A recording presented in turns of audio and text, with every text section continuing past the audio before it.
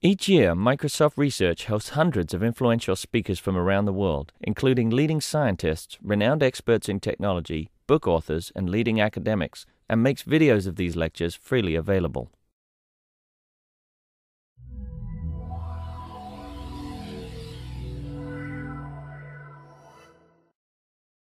Well, it's my pleasure to welcome Max Rudzinski, give us a talk about manifold learning. This is a paper that he just presented at NIPS last week as an oral presentation. And Max is currently at the Beckman Institute, UIUC, on a 3-year postdoctoral fellowship. Okay. So this is joint work with Svetlana Lazebnik. As Rick just mentioned, it was presented last week at NIPS, and you get here the enhanced and more free-flowing version. So let's start by defining the problem. So with increasing emphasis on sort of multimedia processing, especially high-volume data sets, we need to find efficient ways of compressing and storing and analyzing it, and even for visualization. So in many cases, it's natural to make the assumption that the data set has some underlying low-dimensional structure. So for example, let's take a class of images taken of some, given scene category, and the raw dimension of the vector space that these images occupy is enormous. Just for each pixel, you'd have the range of values the intensity can take, and so you can imagine how big that is. But because these images were taken with similar modality in mind, it's natural to make the assumption that there's some smooth underlying structure to this data set that allows us to describe it with many fewer components, many fewer dimensions. And if we find what that number of dimensions is, then we can reduce the dimension using some nonlinear dimensionality reduction techniques and cut down on complexity, or even maybe gain some insight into the structure of this space, and so on and so forth. So the question is, well, if we assume that the data are located on a smooth manifold embedded in a high-dimensional space, and we have a large number of, say, IID samples from that manifold, how do we estimate this intrinsic dimension of manifold, so the low number of parameters needed to describe it? And just to put it in context, I like to give this example of nonlinear dimensionality reduction. There's a venerable method of speech coding called linear predictive coding, which takes a frame of speech and fits an autoregressive Gaussian process to it, and then represents the frame of speech, which has a large dimensions, twice the time bandwidth product, by just a few filter coefficients. So and then the filter coefficients can be quantized and transmitted, and then at the decoder you reconstruct, synthesize the speech using these filter coefficients. So this is a lossy representation, but it's good enough for certain purposes, and it's a nonlinear dimensionality reduction technique, because you go from a huge dimension to potentially a very small one. And in other areas, these days you can envision that as well.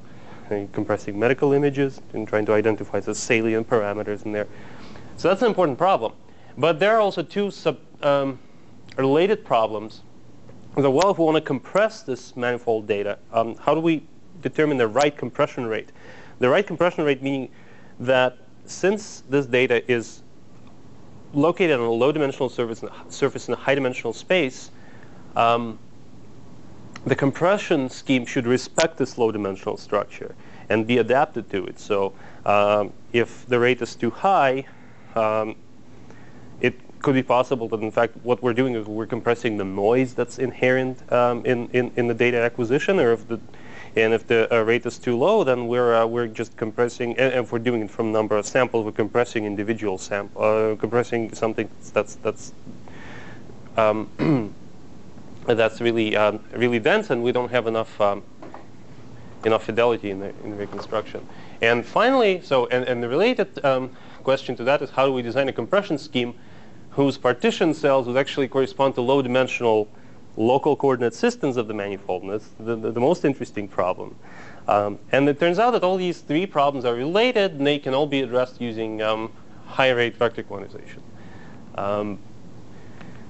So the previous work in dimensionality reduction, this is actually has a long history, and I could trace it back to 1969, the work of Bennett, and there's been continuous work in this field. Grasberger and Percaccia, for example, did in the context of fractals and dynamical systems. And then starting about 2000, this has been related to learning, statistical learning of data located on manifolds. And so the works of Comastro and Chiarelli, Brand, Kegel, Castanheiro, and Levin and Bickel is just a sampling of approaches for estimating the dimension of manifold from samples in the manifold learning community. So the key idea behind all of these methods basically is that for data that are uniformly distributed on a low-dimensional submanifold and has to be smooth compact submanifold of a high-dimensional space, the probability of a small ball of sufficiently small radius epsilon around any point in the manifold is big theta of epsilon raised to the intrinsic dimension of the manifold. So big theta is a standard computer science type asymptotic notation. It just means that this probability can be bounded from above and from below by constants times this epsilon to little d. And this property can be generalized. So any probability distribution that possesses this property for sufficiently small radii is called regular of dimension lowercase d. So a uniform distribution on a manifold is a prime example of a regular distribution. But you can think of other examples as well. They're fairly natural in geometric modeling. So this assumption is made often implicitly, and when you only have finitely many samples, you have to estimate these probabilities from say nearest neighbors or kth nearest neighbor distances, and then you do some regression modeling or maybe some maximum likelihood fitting and determine this parameter, this lowercase d.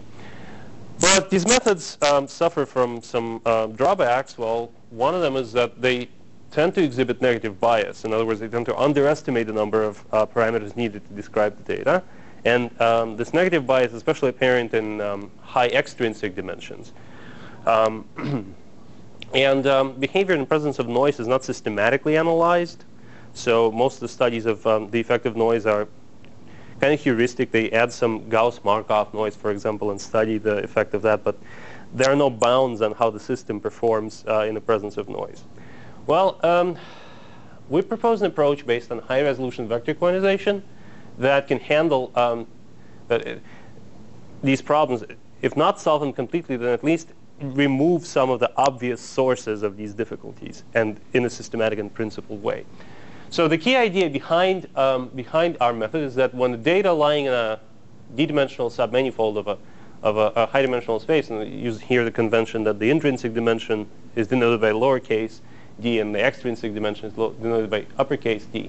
So when the data are optimally vector quantized with a large number k of code vectors, the quantizer error scales approximately as constant times the number of quantizer levels raised to -1 of the intrinsic dimension.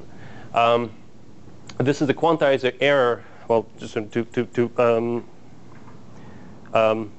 foresee the discussion, this is a quantizer error, which means that, well, we'll define it mathematically very soon. But the point is that this functional form immediately suggests an estimator for the intrinsic dimension, which uses, in fact, the compressibility properties of this manifold. So the advantage is that, well, once we connect it to vector quantization, there's a host of techniques that you can use to design very good, close to optimum schemes of vector quantization from training samples, and this can be used to ensure statistical consistency, in particular by using a test sequence to estimate these distortions, and then we can also analyze the effect of additive noise in a simple systematic manner. So just to set the stage for vector quantization, so a d-dimensional k-point vector quantizer is a map qk, and so it just maps high-dimensional vectors x to one of k code vectors y sub I, also living in the same extrinsic embedding space. And logarithm of k is the quantizer rate, and we assume that binary logarithms everywhere, and this quantizer rate in bits per vector.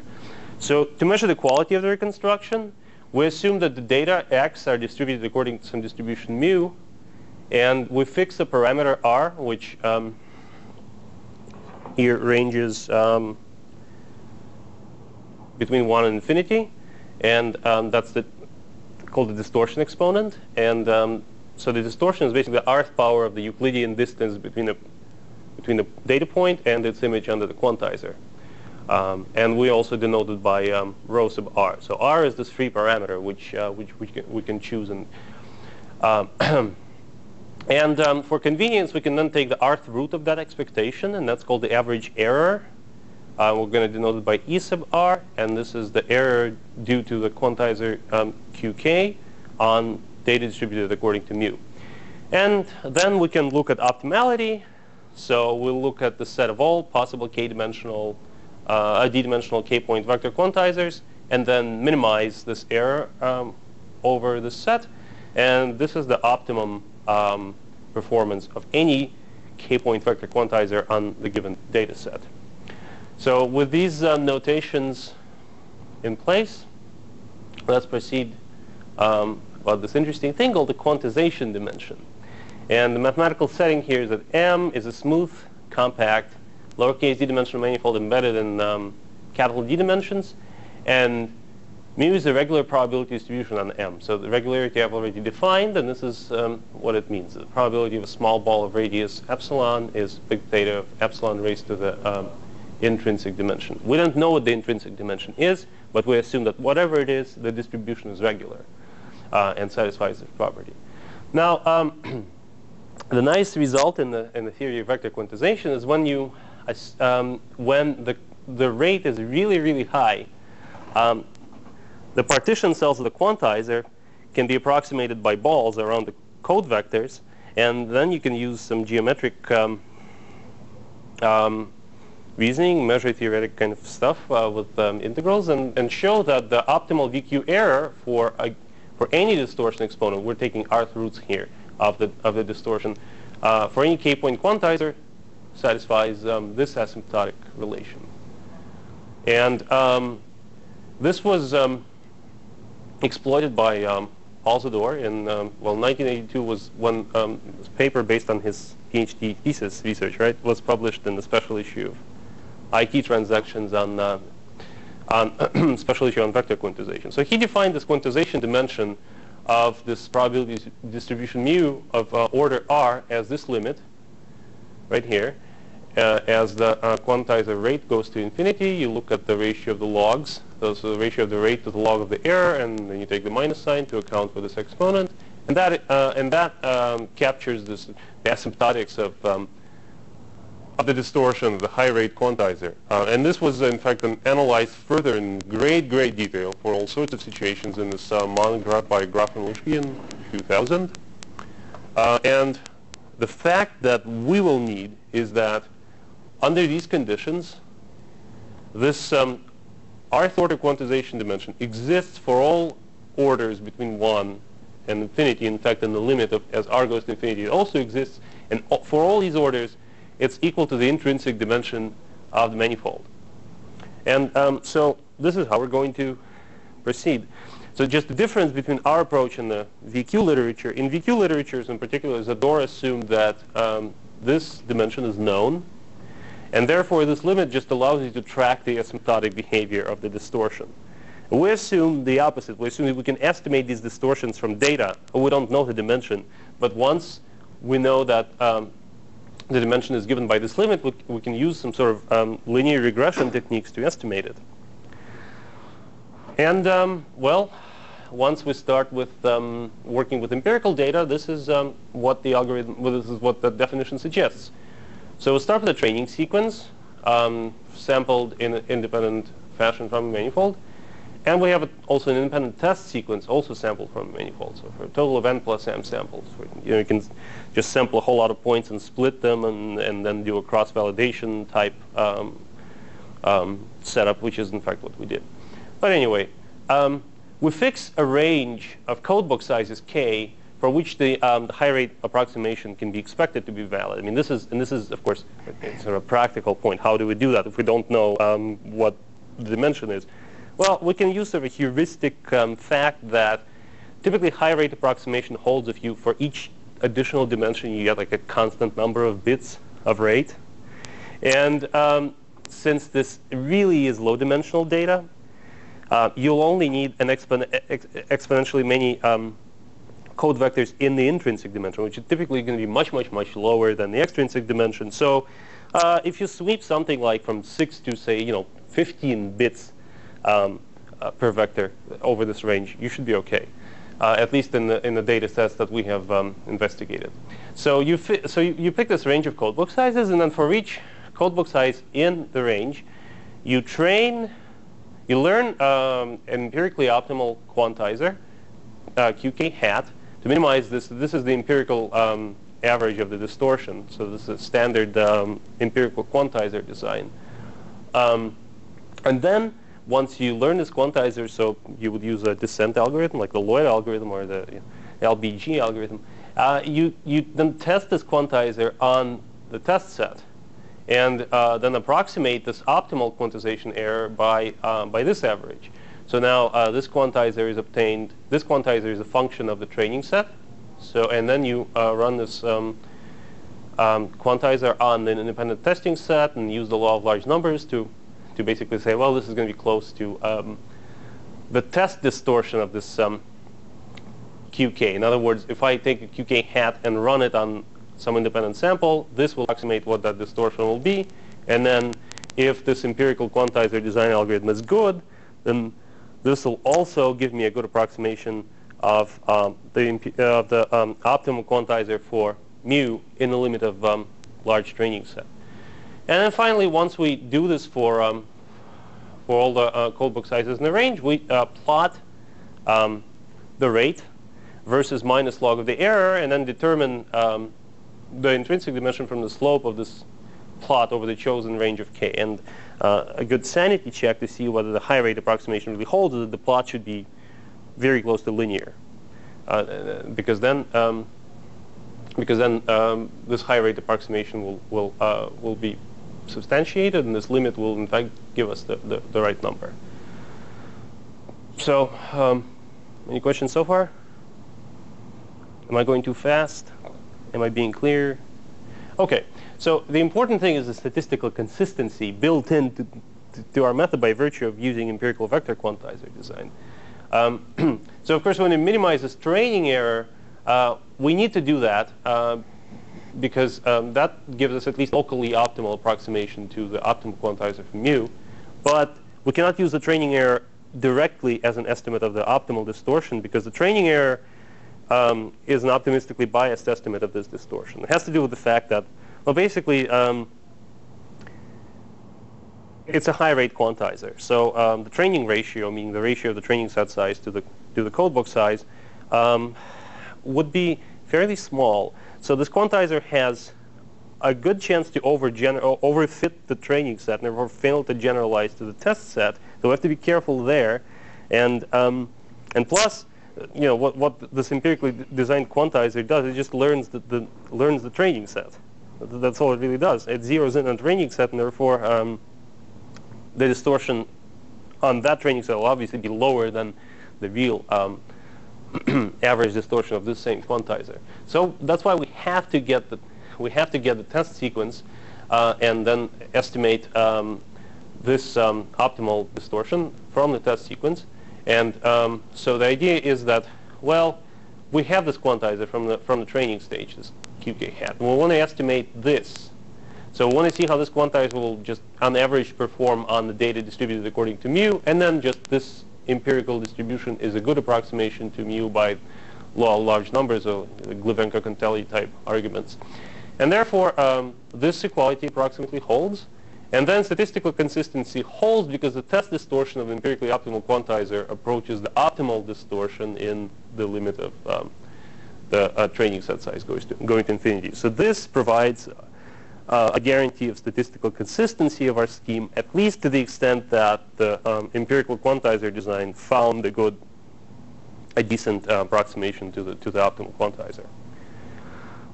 And just to show off our results, so this distortion exponent will set it to 2, which makes the distortion measure into standard squared error Euclidean measure, and therefore the quantizer design algorithm is just a standard what they call k-means.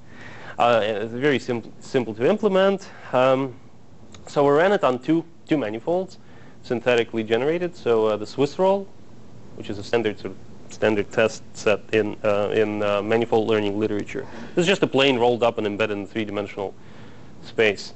So we collected 20,000 samples and used them in a 5-fold, I think, cross-validation setup.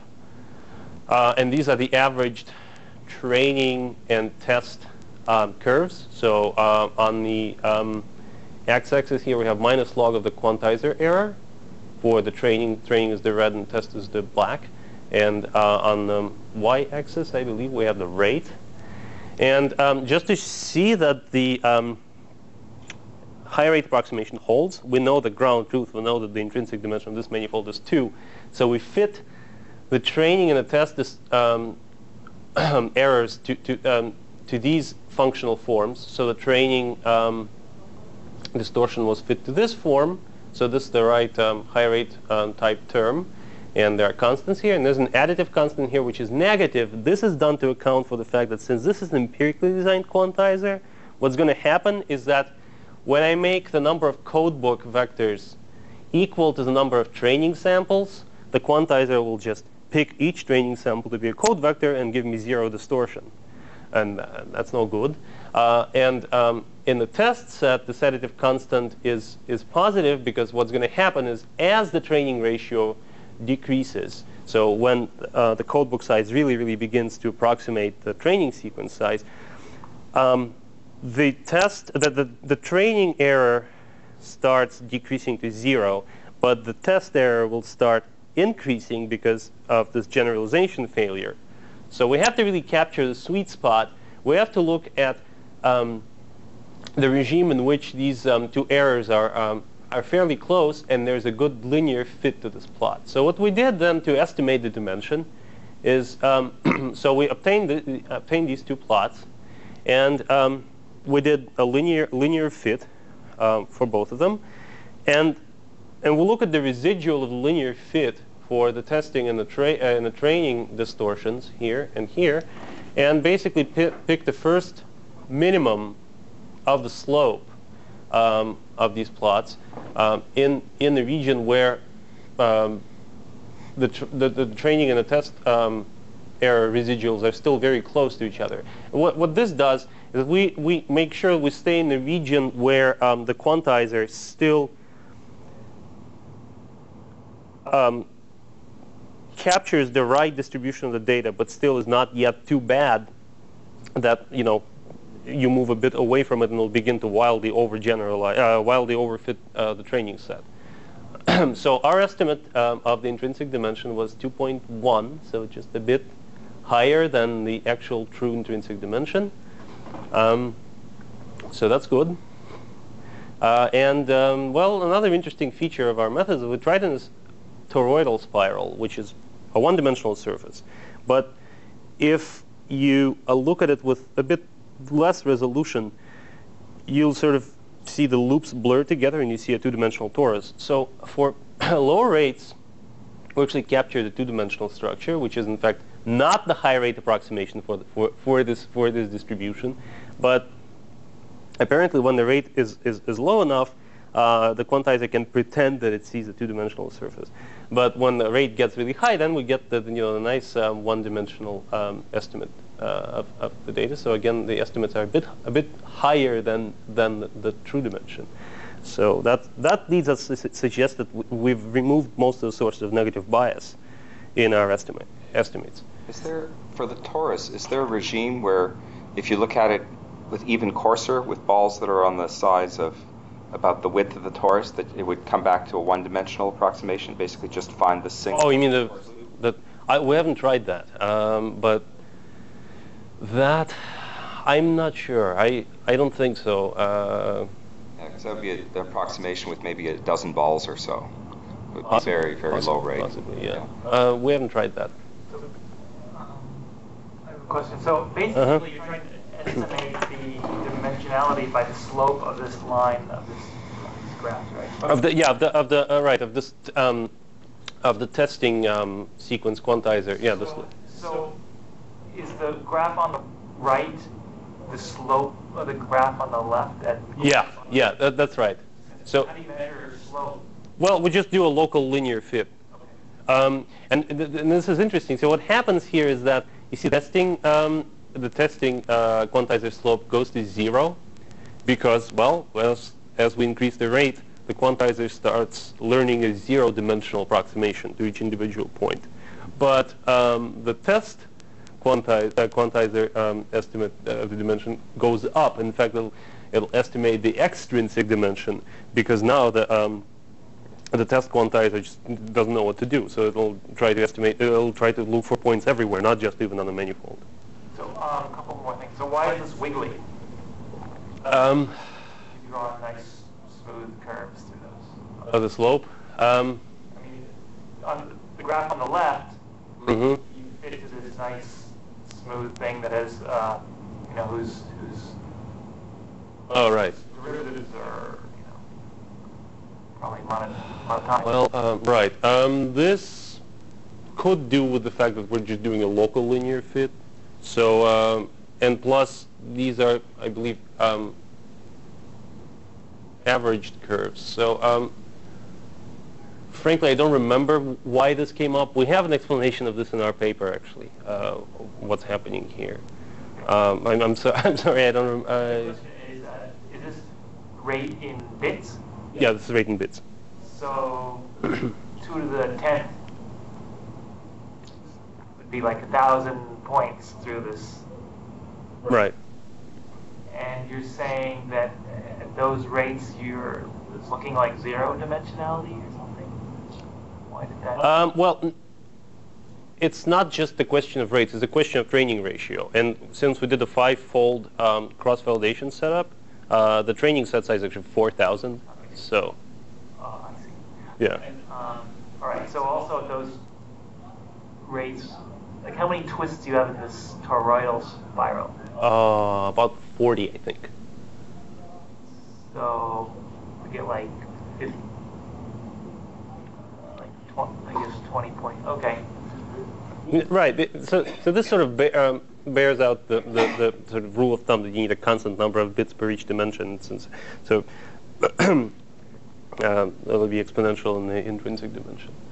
I'm sorry, I don't remember the answer to this sort of wiggly behavior of the slope estimate. Well, this has to do with the fact that the fits they do tend to deteriorate closer to high rates, especially for the test error.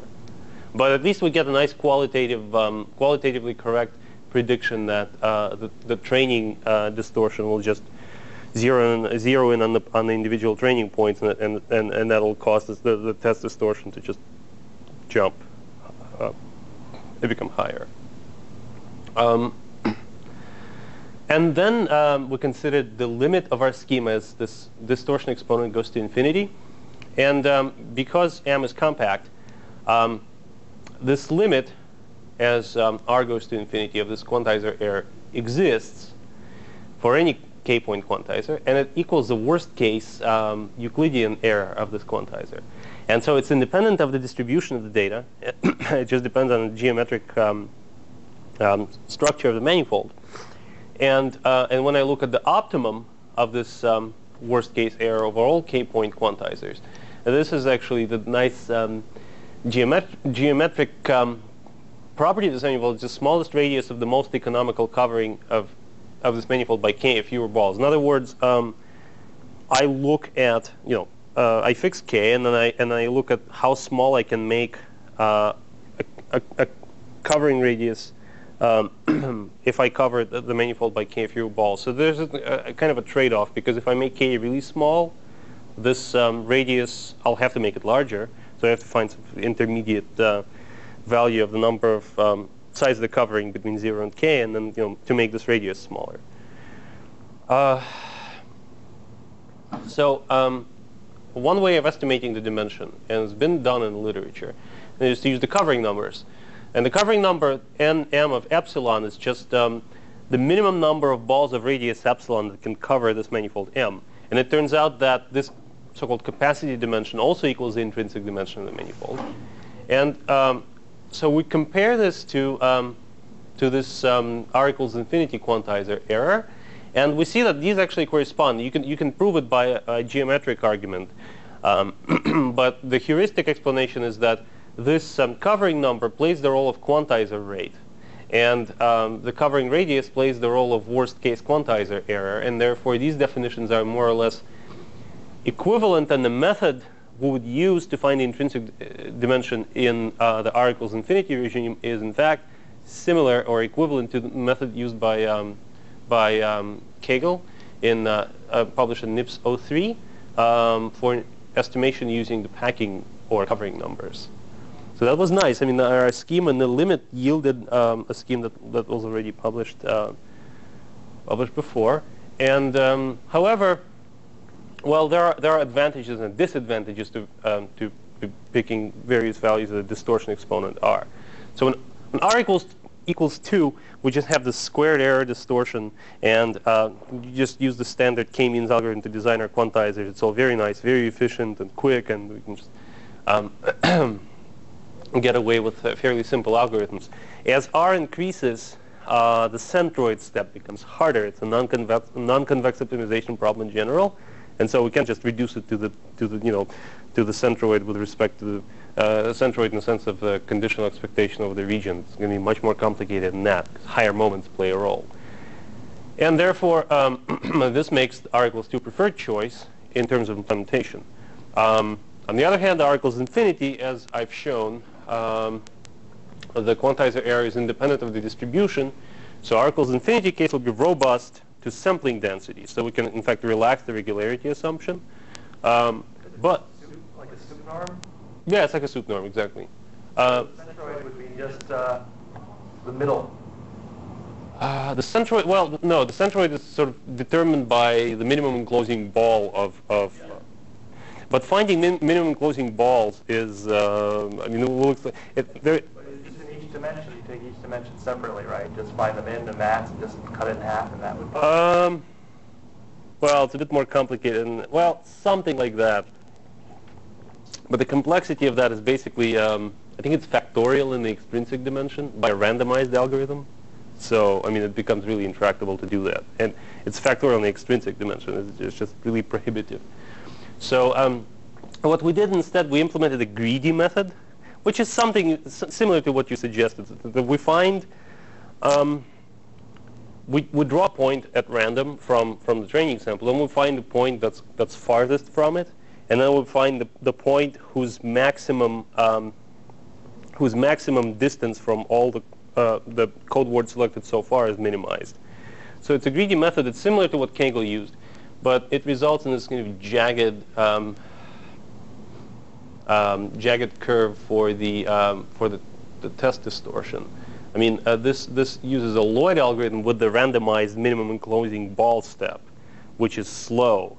But these curves are visually coincident, so we decided to implement the greedy method. This is for the test error. For the training error, of course, you know, the minimum enclosing ball thing works very smoothly. But once you do the test error, problem is that this worst case error is controlled by outliers. So it could be that over several iterations, it picks the same outlier over and over and over. And that's why we got this jagged behavior. We had to smooth it over a bit. So, but we decided to go with the greedy algorithm nonetheless for implementation efficiency. Well, and next we have to address the effect of noise. So what happens is if there's additive noise in the data, what you're really approximating then is not the quantizer distortion of the clean data, but the quantizer distortion for the noisy data. And strictly speaking, if the noise is high dimensional, like the additive Gaussian noise, now this distribution of the data is no longer singular continuous. In fact, absolutely continuous, and its quantization dimension is then equal to the extrinsic dimension. But since we're in a finite rate regime, we can still capture the intrinsic dimension with an error. And the error will be controlled by the strength of the noise. So in order to ascertain that, we made use of the quantizer mismatch formalism, which basically tells you, well, if I design a quantizer for a particular distribution and optimize it, then, well, if I run it on another distribution, that'll be suboptimal. But how by how much will the errors differ. And turns out we can bound this error difference by this so-called Wasserstein distance. And this is of order r, so for the given distortion exponent. So we just look at all pairs x and y jointly distributed such that the marginals of x and y are correspondingly the clean and the noisy distribution, and just look at this expectation and minimize it over all these choices x, y. And this is in fact Euclidean version of the Robar distance of Gray-Newhoff and Shields. Right, and it turns out we can bound this error, estimation error for the distortion in terms of this. So then we took a nice computable example, and in fact considered in manifold learning when we have additive isotropic Gaussian noise. So we just corrupt each component, each coordinate by a zero mean constant variance noise, Gaussian, and then just add. And then, so to bound this, we just notice that x minus y is just this Gaussian w, and therefore this Wasserstein distance will be bounded from above by the rth root of the rth moment of w, and that's just you have to do some stuff with gamma random variables and obtain this bound. So as you can see, this is the standard deviation of the noise. This is the extrinsic dimension. This is the distortion exponent, and this expression grows without bound with all the three parameters, with the noise strength, the extrinsic dimension, and distortion exponent. And for r equals 2, this bound just looks like this. There's just square root of the variance and the extrinsic dimension product. So that gives us a good idea of where we can be if there's noise. So really, we have no rigorous guarantee that we're going to estimate the intrinsic dimension because we're no longer in the singular continuous regime. But at least we can sort of see by how much we can be off. And to test that, we embedded the same Swiss roll in dimensions from 3 to, I believe, 8, and added noise of varying strength, and plotted the effect of this on the test and training dimension estimates for r equals 2, I think, and r equals infinity. And we can see that the test estimate is fairly stable in low noise, low extrinsic dimension, and then it climbs up with increasing both. But the r equals infinity estimates are, well, fairly jagged due to this outlier sensitivity. And when there's noise, there are more outliers generated by the noise. So this, again, speaks in favor of r equals 2 method. And we here plotted also the differences between the... so this is a theoretical, the Wasserstein bound for the estimation error for the quantizer distortion. And this is the empirical differences. So we see that the dependence on sigma and on d, at least the functional form, is captured more or less by these. Oh no, I'm sorry. That's kind of on top is the empirical difference. On the bottom is the bound. I mean, I can't see really well. So top is the empirical difference. So it's below the bound, but the functional form is still the same. It's more or less linear in sigma and square root in the extrinsic dimension. So this confirms up to a multiplicative constant the validity of this bound for us. And so we can now assess how much noise will corrupt our estimates. And finally, we ran this also on some real data, handwritten digits from the MNIST database. So on top we have some representative samples. And on the faces data set from Brendan Fry. Well, with this real data, we really don't know what the intrinsic dimension is. All we can do is just, for example, look at our estimates across the different digits and try to see whether they capture the variability and the degrees of freedom available in these various digits. And we can also compare it with some baseline. So we chose the baseline regression method, which works as follows. It takes each training point and then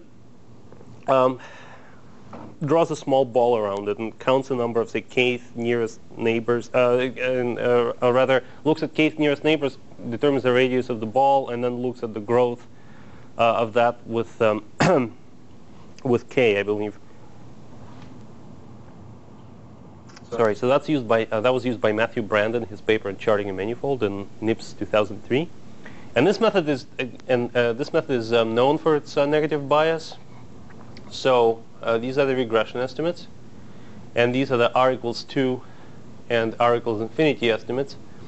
I'm going to get closer here to discuss this.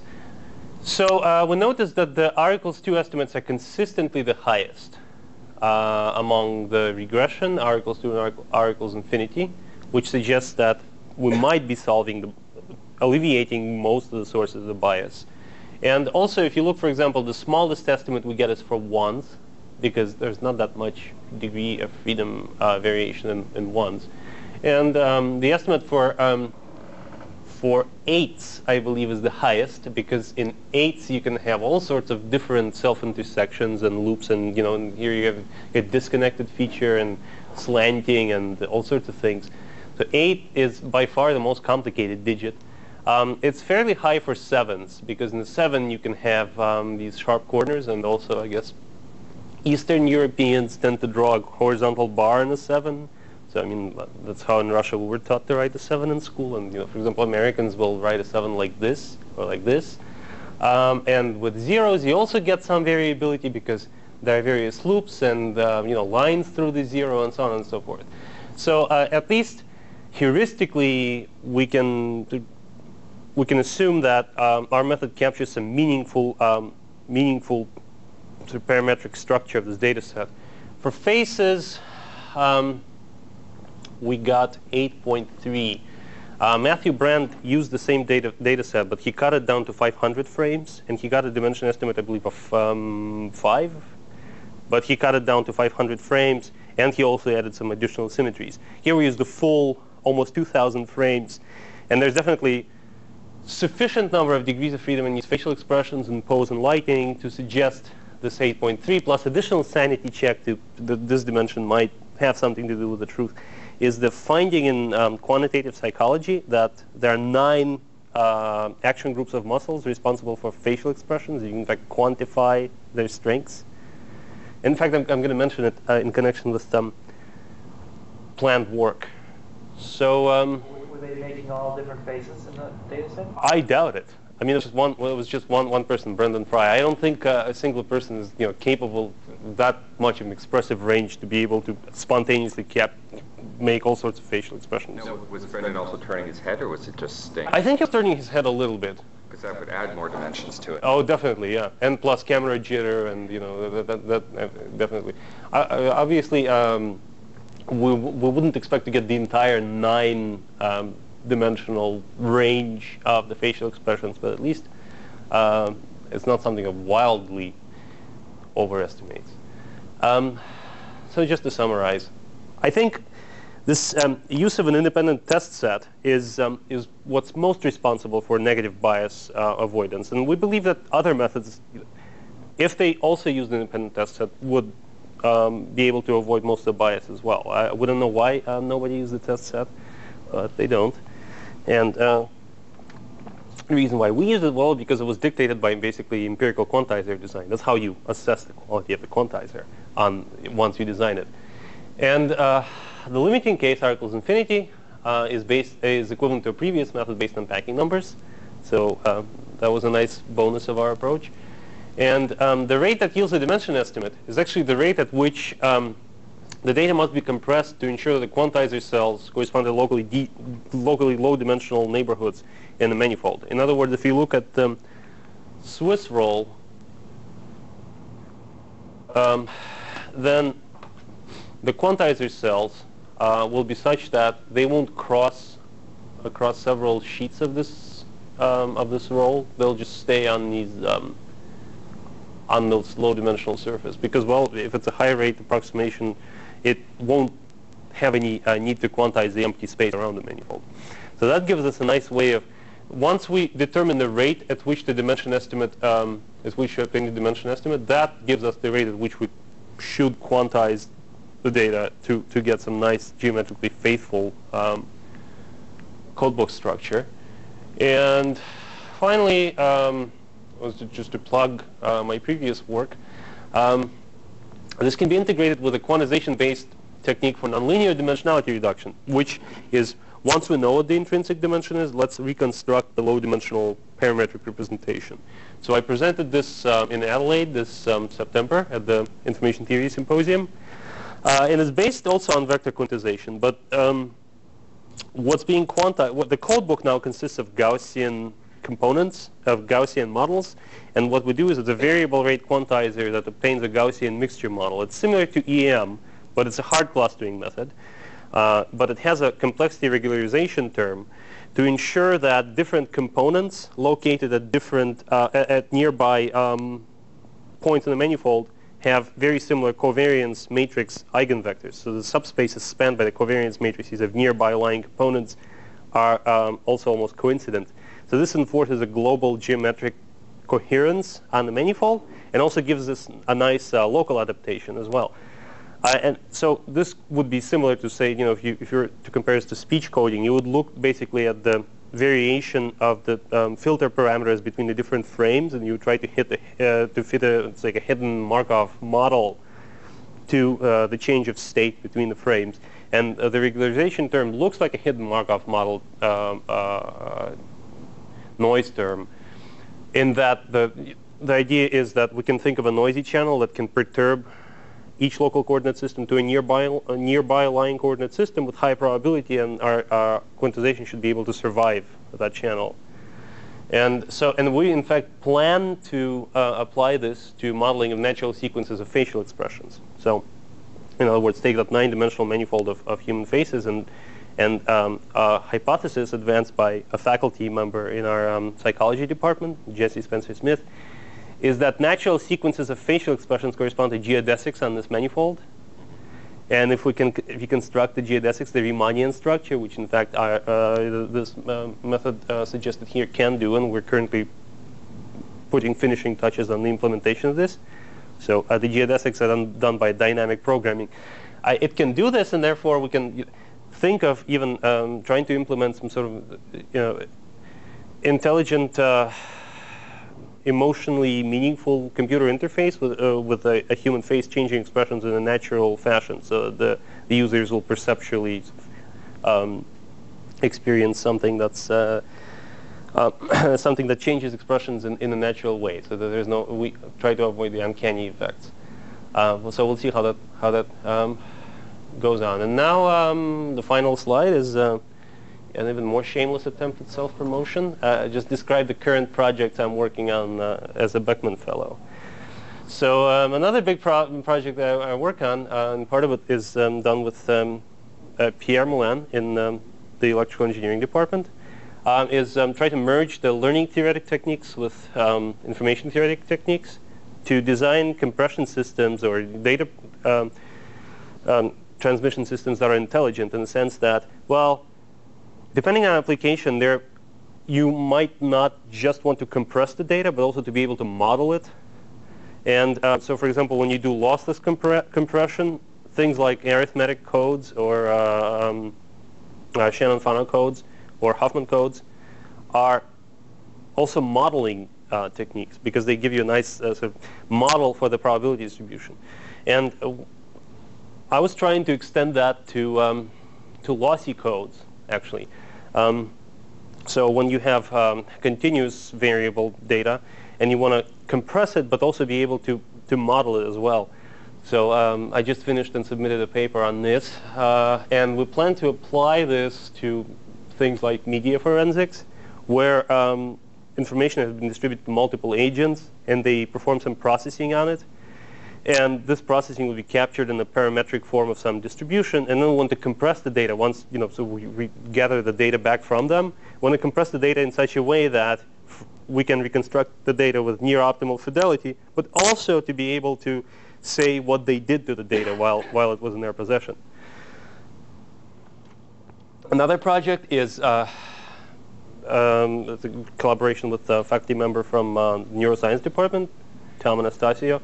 And he has a hypothesis that sort of spatially organized neurons in the brain are not related to any conscious processing. In other words, visual cortex organization is not there, so you consciously experience visual scene geometry. That's done by other stages, by say, V2, V3 visual cortex. But the V1 representation is spatial because the brain wants to cope with neuron noise, which is not removable. So it tries to do something like what's known in information theory as Feinstein coding, which is channel coding but tied to a particular input statistics in such a way that you can split the output space into disjoint regions and be able to identify, associate each region with a particular input in such a way that the probability of error is small. So we have a conjecture at which we're going to try address by theory and by simulations that, in fact, the topographic regions in these maps are, in fact, these optimal encoding regions. And the neurons that represent the same modality tend to develop strong lateral connections, and neurons that are located in oppositely encodable states develop weak lateral connections. And finally, this is a remnant from my PhD work, which was in quantum information theory. It's trying to marry quantum cryptography and game theory. You see, in quantum cryptography, which is, I guess, the most exciting and most practical at this point application of quantum information theory, the security of the protocols hinges on the two parties being able to detect how much disturbance the attacker has introduced, and therefore deduce from that how much information they could possibly eavesdrop on. Problem with intrusion level detection is that, well, it'll probably destroy the coherent quantum superpositions that are necessary for the system to even work. And we believe that this also leaves unaccounted for issues related with side information, because the attacker can, in fact, listen in on publicly exchanged information between the parties and can combine that with their quantum measurements to determine more information that we can really ascribe to them. So that's why the idea is to use game theory so that intrusion level detection is not necessary, but in fact you do this in sort of a saddle point fashion. And this is in fact inspired by work of Pierre Moulin and Jody O'Sullivan on classical information hiding, and there's a game theoretic expression for the data hiding capacity, and we hope to extend it to quantum cryptographic schemes. So that's sort of the range of things that I'm engaged at the Beckman Institute. So, okay. Thanks. Thank you. So Sure. in the slide for recognition of for the modeling of the digits and also for the handwritten digits, what does the exact number for you mean? Oh, of the dimension or of the? Oh. Well, we don't. Oh, you mean like what's the true number is? There's no way to know. That's the weak part of these data sets. We just have to play it by ear. I mean, the way I can think of how to make sure that we're doing something right is to go through a full nonlinear dimensionality reduction step and then reconstruct it back to the high dimensional space and see what the error is. If the error is low, we're doing something right. So for something like this, the input space, the high dimensional space, is the grid of ink. Right? Yeah. So it's a. That's right. What is it? A 60 by 80 or? No, this is these are 28 by 28 actually. Okay, so 28 by 28 real values. Yeah. No, these I think these are black and white, I believe. Okay, so 28 by 28 binary values yeah. arranged this way. But if I could do a generative model for something which was, that's right. say, a tilted O, Mm-hmm. just required an ellipse of a particular size, location, and tilt, right? Which I could probably characterize with 4 dimensions or something like that. Right, but then there's a line and right. But when you put it into this space, do you think it would still come up with a number 4, or is it because you've embedded it? In other words, there's nothing short of an actual algorithm that would map from my representation. You have to write a drawing algorithm that maps into the space. So does this thing really capture the smallest possible thing if you applied an arbitrary algorithm, or just the one that is kind of the obvious stuff in this multidimensional space? I think it looks for the obvious stuff more or less. I mean, if you want to get really, really sophisticated, I think I already mentioned Jeff Hinton's poster at NIPS. Yeah. They were developing motor programs. So, his main thing is that, the vision and graphics tasks are more or less inverses of each other.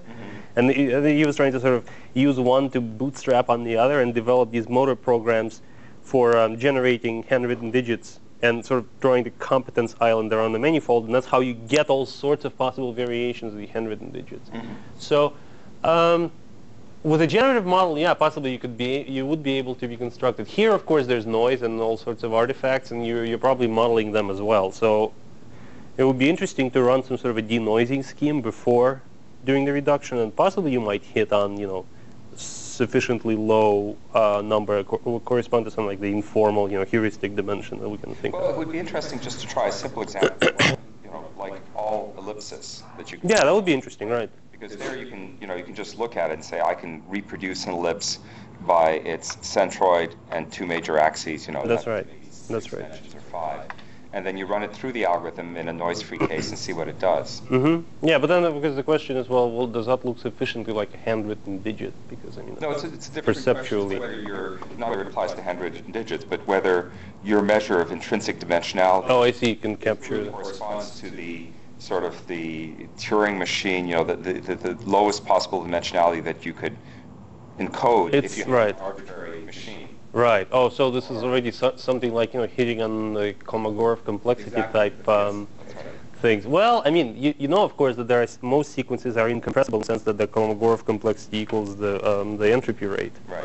So, I mean, there are information theoretic considerations, but there are certain sequences like the bit patterns generated by Adobe PostScript, correspond to the Times Roman font that are incredibly, compressible. Right. Right. Well, that's because they're deterministic. Right. So, yeah, it's a good question. It's something to think about and something to sort of, again, try and see how our system works in these environments. Yeah. So definitely something to look into. Okay. Thanks a lot.